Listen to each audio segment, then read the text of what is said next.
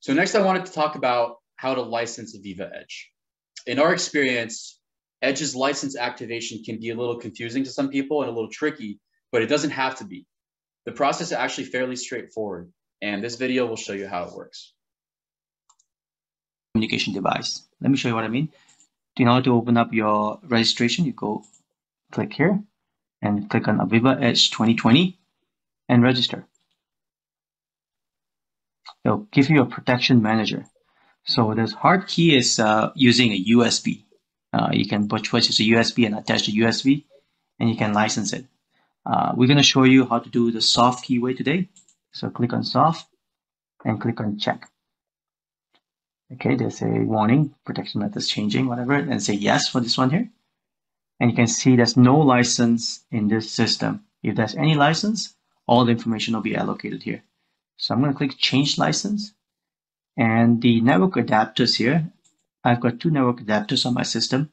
One is a NIC card, another one is a Bluetooth device. So let's say I click my NIC card. They give you a hardware identification code here. Now, I'm not too sure what this code is. Maybe someone can let me know, but this is what you need to put in their web page, along with the serial number and the sequence number. And after that, they'll give you an activation code, and you click authorize. Let me walk you through on that AVEVA web page on how you can actually enter these details here.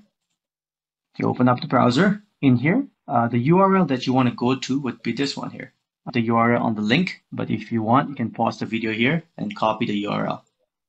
I'm going to copy my clipboard and paste it here. Note that you do need to create user account with AVEVA in order to do this, which is pretty trivial. You just need to enter some of the details there and you get access to it. I'm going to log in with mine.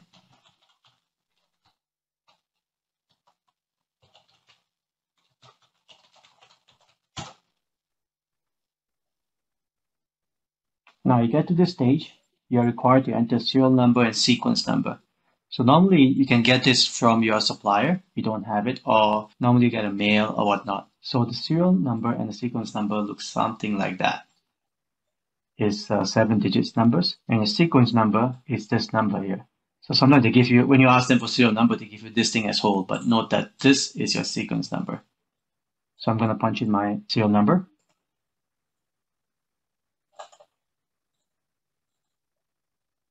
And then you click next. You can see that this is what your license looks like. All the details are in here. Your hardware identification is here. This is where you enter them. And you get that hardware identification from this section here. Change license software key. Click on this to copy. And you paste it. And you hit submit. Once you hit submit, the next page, they'll give you an activation code. I'm not going to activate mine for now. This is just a test machine.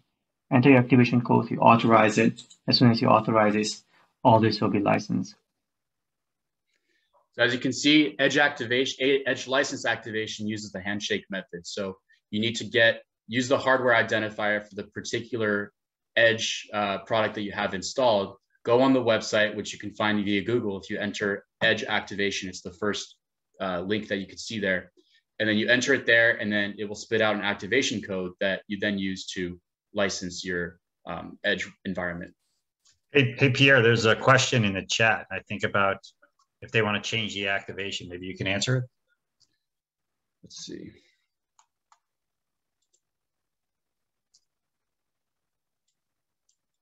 No, so a soft key is not associated to a specific site. It's associated to specific license. So there shouldn't be a charge if you move it.